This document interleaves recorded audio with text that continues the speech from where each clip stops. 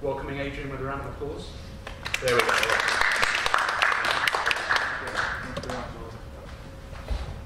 Yesterday I was getting my bags here ready to come down. I was up in Sendai, and my daughter had how old is she now? She's 4-year-old. My 4-year-old daughter came up to me and just said, "What you doing, Daddy?" And I said, "Oh, I'm going down to Chiba for the night." She sort of looked at me and said, "You sly dog. You're going to Disneyland, aren't you?" And I said, "No, I'm going to the Kanda University of International Studies." And she just sort of looked at me with this blank look on her face. "Okay, have fun. Give me a souvenir." And that was about it. But you know what a great setup. I think it's very impressive that the international language sort of set up here and opportunities for students is fantastic. And I think the next family trip will certainly be a couple of stations beyond Disneyland over towards the university here. My name is Adrian Lees from the University of Education. I don't have any paper slides because it's a paperless conference, but if you have time to download the slides from this QR code, or you can also visit my blog, adrianlees.weebly.com, where I put them up yesterday, including an example of the flipped classroom and a script that I'll talk about a little bit later on. And I also will do a video presentation of this once again and put it onto the blog next week if you're interested in having a look at that or cannot get to sleep. Are we good? Excellent, thank you very much. Today's menu, basically, what I'm going to talk about is a fairly broad sort of topic. A lot of today's presentations, which have been fantastic, are really focusing on one or two particular areas. And I've really enjoyed the ones I've been to so far. Unfortunately, we can't get to all of them. And I'm just looking for a broader range, attitudes to using technology, all these fantastic ideas, but if the teachers don't want to use them, then what good are they? And how I've used tablets and my technology in teacher training, a little bit about mobile phones, how I've used mobile phones, social networking systems, using technology to teach deaf and hard of hearing students, which we can't say to students, "I'm sorry, you are deaf. You cannot take this class." We legally cannot say that. So how I've sort of approached that situation this year, and my ideas for the future research, where I'm going to go to from now. Today's presentation is not one way. If you have a Twitter account, or if you don't have a Twitter account, it's okay as well. Please feel free to share your thoughts and feelings and opinions on Twitter as I'm speaking, or just put up your hand if there's something that you'd like me to cover again, or if you have a question, please don't hesitate to ask me as I'm talking. So attitudes towards technology. It started it's actually about 2010, and I was just wondering, looking at all this technology coming through, the iPads had just come out, and I was thinking, well, how do teachers feel about this? Do teachers want to use this? What sort of difficulties will they find? And so I looked at 118 elementary school teachers in northern Japan, and I just asked them, what do you feel about it? I had a questionnaire set up. And basically what I found is that teachers generally seem to have a positive attitude to using technology in the classroom. They think it's a good idea. However, it's time consuming.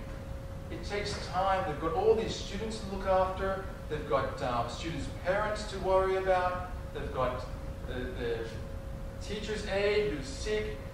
And then they have to make these extra things on the computer. So it's very time consuming they're finding for their students.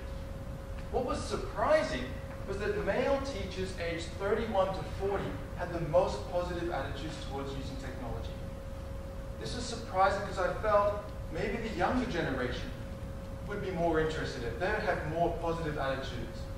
When I thought about it, these male between 31 and 40, my age group, we grew up at the perfect age for all these revolutionary changes in technology over the last couple of years. In the 1980s, when I was in the upper years of elementary school, the Atari Famicom game came out, which was hugely popular here in Japan especially. Windows 95, just when all these age groups are into university. They've got the time, as university students seem to have the time, to organize and to learn how to use this. They're into the workforce, they're using Windows 2000, Millennium, or XP. So they're at the perfect age for all these changes in technology, and they've experienced life without technology.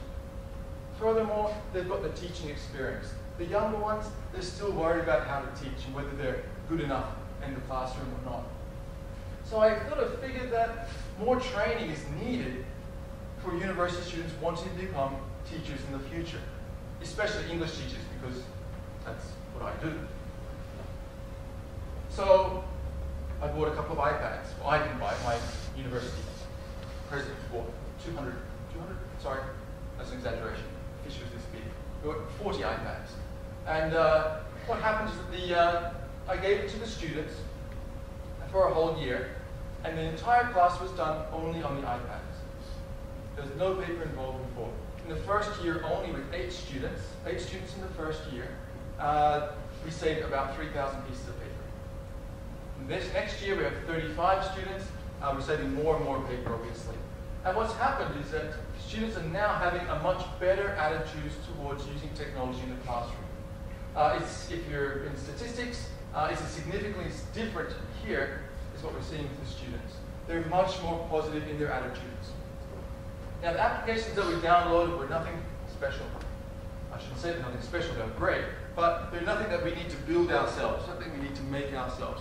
And this was something I wanted to do on purpose. I didn't want to overload them with new jargon, new words, and new ways of making applications.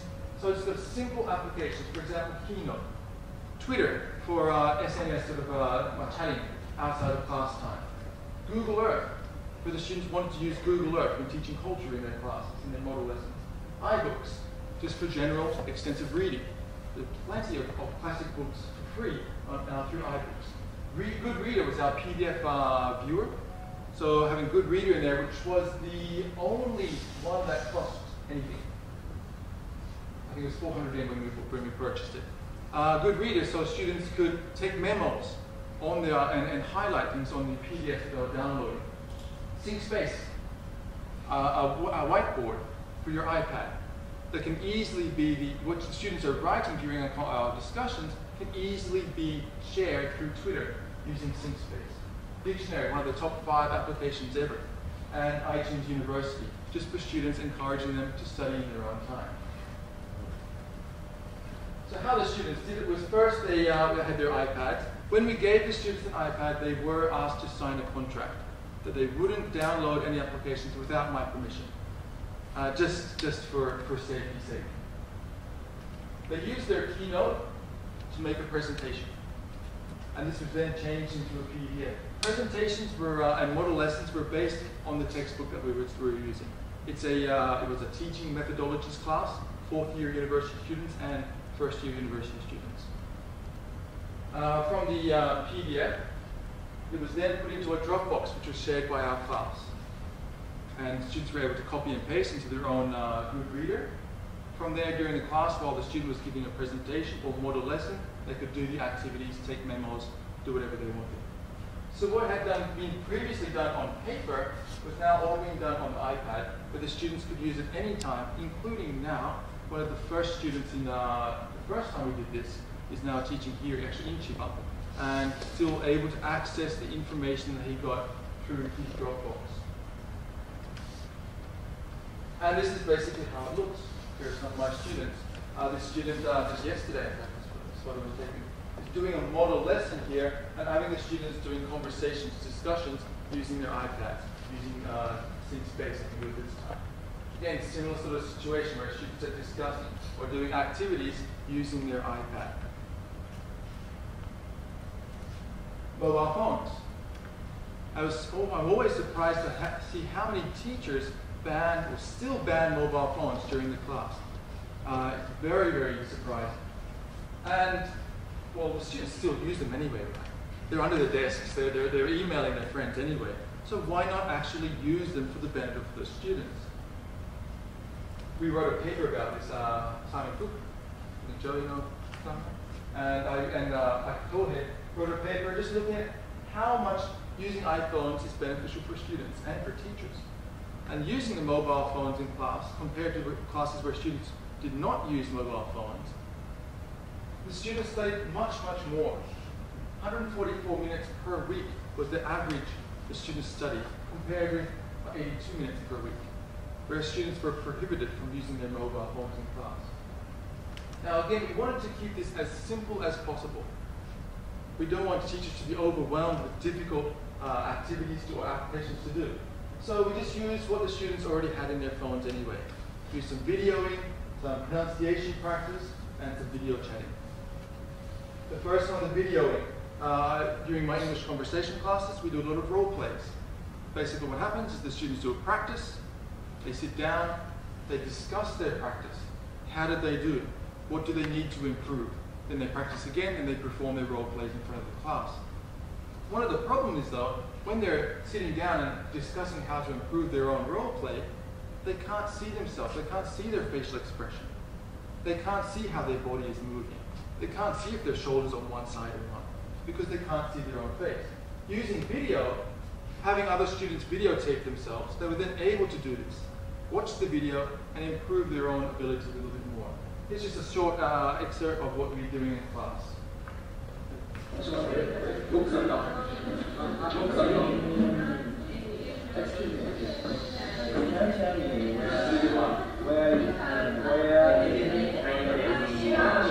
a different group videotaping this group at the same time, using this group's mobile phone.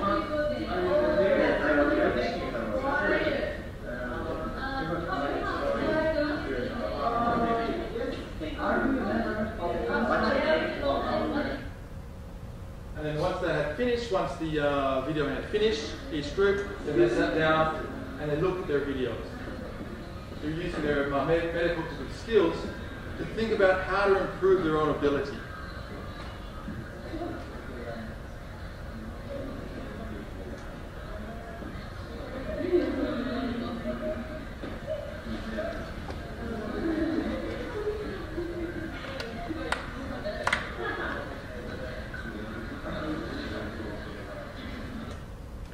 Okay, so this was an activity that was helpful in the way that they could see their own performance, but they could also see their own improvement. In April, when the course began, the students videotaped each other performing in English. And usually we ask the students to delete, because it takes a lot of memory, these videos, delete their videos. But in April, they were asked only the first time to keep their role play video on their phones. And then in July, at the end of the semester, they were able to compare their performance in April and their performance in July. And this is a big thing for student motivation. They can see their improvement. What I couldn't do yesterday, I can do today. I was that bad in April, but now look at me. And that's where the motivation comes up. Also, many students found themselves, when they're bored on the train, they would look at their performance again on the train. And that made a big difference for students' performance. The second one was pronunciation practice through dragon dictation. And I believe there's a presentation after this on dragon dictation, so I don't want to get into this too much, but it's a fantastic application where students are able to, rather than, if you have 40 students in your class, rather than the teacher trying to check the pronunciation of every single student, which is obviously not practical, they're able to sit down and actually practice it themselves. Dragon dictation I found to be very, very accurate. Very accurate, and this is my example. Able to pick up the end of the sentence, whereas Japanese students, because of their rhythm differences between Japanese, which often finishes with an open syllable, the ka, ki, ku, often the mouth is open at the end of the Japanese words. And in English, where often the mouth has a consonant-vowel-consonant rhythm in English, where it finishes with a closed mouth. So this is also very good at catching the ends of the words, which enables the students to improve their pronunciation even further. I don't want to talk about this too much again, because there will be another presentation after about this. But dragon dictation is fantastic. I'll get back to that one a little bit later on as well. Finally, using Skype. Yes, Skype is free, and we did some chatting between our students and some students in Korea. A lot of people have done this chatting on Skype before. The same time frame is definitely a must. If you're chatting between here and the United States, for example, somebody's going to be at 2 o'clock in the morning, and nobody wants to speak English at 2 o'clock in the morning. So Skype, really, really good opportunity for students to make new friends, to speak English with another student of English. And it's free. It's easy to do. We didn't have the students, though many of them had their own Skype accounts. For the purpose of this class, we did have them make a special name just for this class, just for privacy reasons. Social networking, using Twitter. There's a presentation earlier about using Facebook. And social networking was very good. Only for students who were confident in their own English ability. And I found this to be something that needs to be worked on in the future when I do this again. This year I'm going to be using Line rather than Twitter, just for, it's trendier, more students are using it, it's quicker, and it just seems to be more interesting with all the icons. So that's going to be a little bit of a challenge for this year, see how Line goes. Also with Line, this year, I'll be adding a rubric of how many times students actually participate in it. So it doesn't matter about the accuracy of their tweets or what they're saying. More what is important is how much they are doing it and the content. This I'll be doing not for the English conversation class, but for the cultures class. And the book we're going to be using is Malcolm Gladwell's David and Goliath, his latest book. And because it's quite a difficult book for my students, they'll be able to ask each other questions. I'll throw in a few questions as we're going as well. What was really good about using Twitter is because we do presentations in our class, the person who's presenting asked students to give their opinion, what to prepare if they were going to join her presentation. And this brings us to the deaf and hard of hearing students. Has anyone ever taught deaf or hard of hearing students before? It's quite a challenge. Generally our students will hear English like this. This is how they hear the English. It's a nice day, let's go for a walk. I'm sure you can all read it. This is how we hear language. Now generally in hard of hearing there are different levels of course, but there are two major groups that you'll find. First will be a group like this who will, if you read this sentence, does it come up there? Oh, there it is. Okay. This sentence, you're straining your eyes, looking forward, trying to work out, you can see a couple of words. That's what their hearing is like. It's very muffled. It's very, very deep. And they're trying to hear exactly what you're saying. They can't hear that you're saying, it's raining today, let's read a book. But they can sort of hear you saying, today, let's, this. They can sort of work it out. But it takes time. It takes time. The other way that hard of hearing students hear, it becomes very choppy. It's sort of like this. Or again, they can hear the words, but it's sort of static. It's like listening to a radio at 3 o'clock in the morning. They can't see, or it takes them time to work out, okay, here's the word skiing. I can sort of see snow, okay, it has snowed heaps, let's go skiing. It's what they work out after a while. It takes time for them to work out. And this was one of the difficulties of teaching deaf and hard of hearing students. I had 2 students in my class this year. A group of 30 students, 28 of who could hear perfectly, and one was completely deaf, could not hear a thing, and the other one was like this. However, she could lip read if I spoke in Japanese. When I spoke Japanese, she could lip read. When I spoke in English, she couldn't lip read. Very interesting girl to teach. So how I handled it was, in the past, a teacher who was in charge of these students before used a very analog way. She had lots of paper. There were note takers. Somebody would sit down beside the students, listen to everything that was being said, take notes, show it to the hard of hearing students, who then, then give it back and write their own ideas, and that's how it went. Now this was okay for a class which is conducted in Japanese, because the note takers can hear. But if the note takers don't understand what the teacher is saying in English, how can they pass on that information to the hard of hearing student? And that's where the problems come in. Some teachers have a big chart. They say, I'm saying instruction number 1, or I'm saying instruction number 3, or talk with your partner, share your ideas. So to get around that, and to try to make it quicker and easier, especially with English, I started off by using dragon dictation, where I'd get my get the iPad, I'd speak, hi, how are you today? It'd come out perfectly and show it to the students. And that was great. That was really good. That worked very well. However, when it came to class, if I said something like, okay, everybody, now please read together in pairs, or something like that, the other 28 students would start reading loud, whereas these students would then be looking at my memo, working it out, and say, okay. They would be a couple of steps behind the other students.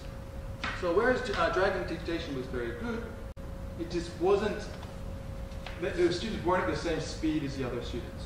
And that was a concern for both them, myself, and their supervisors. So I looked into some other speech-to-text software, and Mac Mountain Lion. I think it started with Mountain Lion, but had the speech-to-text software in the systems preferences. There's the little microphone down the bottom, and speech-to-text. So you don't need to type emails in there. You can just put that on, choose your accent, Canadian, English, British, sorry, Australian, American. I don't think they have New Zealand, but that doesn't matter. No Kiwis here. But that was really good. That was working very well. Again, the accuracy was very good. Accuracy was very good. However, there was a problem with Mountain Lion in that every time before I would speak, I would need to signal to the students. They would press FN twice. When I had finished, I'd signal to the students again. They'd press enter. Then the words would come up on their screen. Accuracy was okay. It was pretty good. But again, a little bit time consuming for the students and myself. Then Mavericks came up, and there's been a lot of bad words, bad things said about Mavericks. Personally, touch wood, I've had no problems with it so far. So far, hopefully okay. But what happens with Mavericks now, there's no need to use FN or enter every time. You press FN twice at the beginning, then as you are speaking, everything automatically comes out on the screen. And this is fantastic. If you're speaking to the computer, that's the next problem. Of course, I can't just stand next to my students, my DHH students all lesson. I have 30 students in the classroom. I need to be able to speak to them, to all my students, and so they can hear what I'm saying. So I got myself a little, the microphones that you have for your mobile phones when you're driving, that you can speak. I grabbed one of those. I tried to get the best one I could. And it was okay, but the accuracy went down to about 60%. And I found myself going over to the computer to check what had been said, what had been written on the screen. And there was some language there that if my mother heard me say that, and she'd be like, wash your mouth out with soap. So I found myself saying, I did not say that. I did not say that, and just quickly deleting. So there was a couple of problems with the microphone. It was good because it enabled me to walk around the classroom talking to students, while also they can hear me. It means everybody is part of the lesson, but the accuracy went down quite significantly. So the next step I thought was, well, how about flipped classrooms? Has anyone tried flipped classroom before? Kind of new. Yeah, I kind of like the idea. And so what I've done with my classes, what I'm doing now with my classes, is making a short video for each one. A short video in which while I'm flipping, what I normally do in class, explanation of the text, I've now put into a video, which I'll put onto my YouTube page. Because I'm just starting, so there's only one video on my YouTube page at the moment, which is this one. And the students get a copy. They get the URL, they get a QR code with the URL, they can go straight to my YouTube page, and they can see it. And this is for all of the students. So all of the students get this flipped classroom. Only the DHH students get a copy of this script. So they get the script, so they can read the script as they're watching the video. And the script has slide number 1, exactly what I am saying, because I'm reading this. I make this first as I'm making the slides, and the students get this and they're reading it as I'm going through the video. So they're hearing, or they're reading exactly what all the other students are hearing. And this, the students have really appreciated this. Not only the DHH students, but the regular students as well. So what does a flipped classroom look like? If you haven't seen one, let's see an example of my welcome to the flipped classroom for Unit 11. This is the second last unit in this book. 1.5 minutes. The title of this chapter is Testing and Evaluation.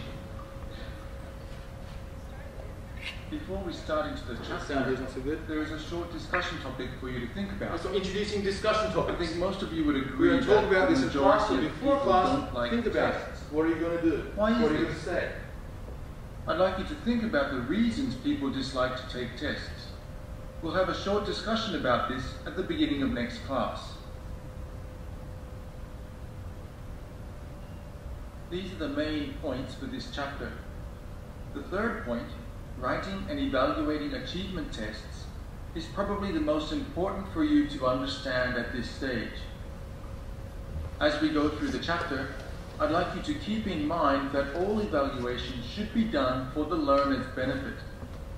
We don't do this to make students nervous, but to help them learn better. Teaching a second or foreign language can be a difficult thing to do. However, as we have learned in this book, it is important to remember that the teacher's main job is to build his or her students' confidence in using that language. Tests should do the same. When making tests, we need to think whether they will help. We'll stop there before I talk to So this is what happens. The video goes for about 10 minutes. If you're interested in having a look at the entire video, if you want to learn a little bit more about key testing and evaluation, please have a look at through my website. My blog, sorry, you can get the access through there to the entire video. It's about 10 minutes. Now, one of the difficulty things is about timing, and just a lot of trial and error with timing. You wouldn't have seen it, but there are actually quite a few little black dots coming up here as well, which are being they're coming up into the screen to make the timing a little bit better. It does take time to make the video, I will admit that. The teacher's workload will be a little bit higher at the beginning, but over time it will become easier and easier. So once the students have seen this video for homework, which is like preparing for class anyway, then when it gets to class time, we can now have discussions. We can do their homework in the classroom, which is what flipped classrooms are all about. Just watching a classroom a video this morning about in North Carolina, I believe at the moment there's a lot of problems with teaching salaries, I believe, and also students' levels, the academic levels are going down, and they're introducing flipped classrooms and having some very positive feedback from that. So that's where I think I will be going with my DHA students from here using technology. Again, QR codes will be used to make it easier for students. So finally, from now, where do we go from now? My future research. Paperless classrooms and their effects on students' language proficiency. I've looked at their motivation, how much they study. Using mobile phones was positive because students studied more in class, it seemed. But how about their proficiency? It's no good for us to use all this wonderful technology if it doesn't improve their proficiency. Maybe the paper textbooks are better for their proficiency. So this year I was lucky enough to get a grant from the government last year. So I'll be buying myself about a dozen iPads, and I'll be doing a comparison of Oxford University Press's books using their learner's bookshelf, which if you'd like to know more, I'm sure Ollie can give you the rundown of that one, and their paper version of the same textbook. I've been looking for this for ages, trying to find a book that was on the iPad and exactly the same on the paper version. I just could not find any. I found some good textbooks just on iPad, some textbooks just in the paper version, but I just couldn't find anything that were exactly the same. And then, actually it was at JALS just last year, I was able to find these ones here. It's good because the video, I expect the motivation and the study time of students will increase with the iPad version because they'll be able to access it anywhere. The videos will be in their iPads. In most versions, I think our Lecture 1 series is quite heavy because they need to be online. But they'll be able to access it anywhere. They'll be able to email me anytime. They'll be able to email me their answers, ask questions at any time. So I imagine that the iPad version, the bookshelf, will be better for students' motivation. And I'll be looking at different varieties of motivation, intrinsic, extrinsic. I'll be looking at willingness to communicate. Also be looking at ideal L2 selves. Dornier's work, if you are familiar with it, and just to see which is better from a motivational perspective. also from a proficiency idea as well. Which of these is better for improving students' proficiency? Are the paper versions better or the iPads better? Looking at the connections there as well. Finally, before we get into the discussion, I don't like the word question and answer because it sort of implies that I know all the answers, but finally, I think that e-learning technology is fantastic, but in the end, the students, the teacher, the human side is the most important thing. The technology should be there as an aid, not as the center of the class. Thank you very much for your time, and if you have any questions or any discussions, any advice, please go ahead. Thanks very much.